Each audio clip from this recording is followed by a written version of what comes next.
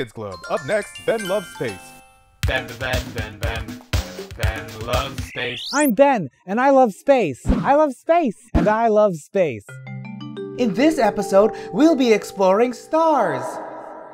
Since the beginning of time, humans have been interested in stars. Look, these scary angel babies are interested too. Go, angel babies! I grew up in an orphanage and was the ugliest child there. No one wanted to spend time with me, so I looked to the stars for companionship. These big burning balls of gas would watch over me, the same way I imagined a mommy or daddy would. The stars kept me company on the nights I felt most lonely. They'd listen to me and would never call me Hot Dog Face, which is a nickname the more popular orphans gave to me. I'd look up at the bright, twinkling stars and ask them questions like, how far away is the moon? Which planet is a healthy size and which planet would be considered a big fat one? How could anyone abandon a child that had the same eyes and facial features as them? I found out the answers to many of these questions, but one question from my childhood still lingers. Could the stars be proud of the person that I grew up to be? In order to find out, I went to see an astrophysicist. Dr. James Good. Dr. Good, what is a star?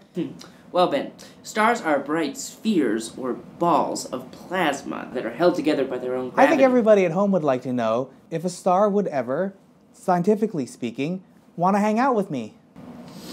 What? Oh, you're making a joke about, like, star as in celebrity. That's very clever, Ben. That's good. No, you're wrong. I was referring to the bright balls of plasma that you defined earlier. Do you think, in your opinion, that two stars could watch over a child's growth and then come to care for it and maybe even love it the same way parents would? No, I mean, no, stars are inanimate objects, Ben. Of course. But how much do we know about the human body in actuality? Is it possible that two people could transcend their mortal forms and turn into stars? Or, in science speak, for you, bright balls of plasma gas that are also sentient? I mean, Logically speaking, if the human woman turning into a star was also pregnant at the time, then they would have to leave the non-star human baby back on Earth, right? Because if I'm doing my research correctly, humans can't live in the vacuum of space. It's too cold and there's no air. So, actually, leaving and abandoning a child in an orphanage about 19 years ago was actually an act of love, correct? Dr. Good, I'm going to cut to the chase. Could my parents be stars? No, it's impossible. Sorry.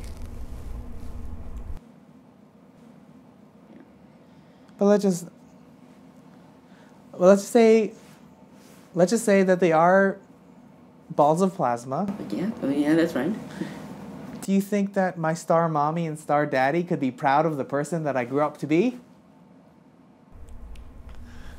I don't know how to answer that without maybe hurting your feelings. So I'm gonna pass on that one. Well, it doesn't look like I'll be getting an answer to that lingering question. One day, I will die, and it's my hope that my soul shoots out of my corpse into the cosmos. And then I'll become a star boy, and then my star mommy and star daddy will let me live with them. I think our star house is somewhere out there. On the next episode, we explore Jupiter and its many moons. How can one planet be so greedy? Do you have parents? Mm-hmm. Still alive, and I'm quite a bit older. Sorry. Why would I say that?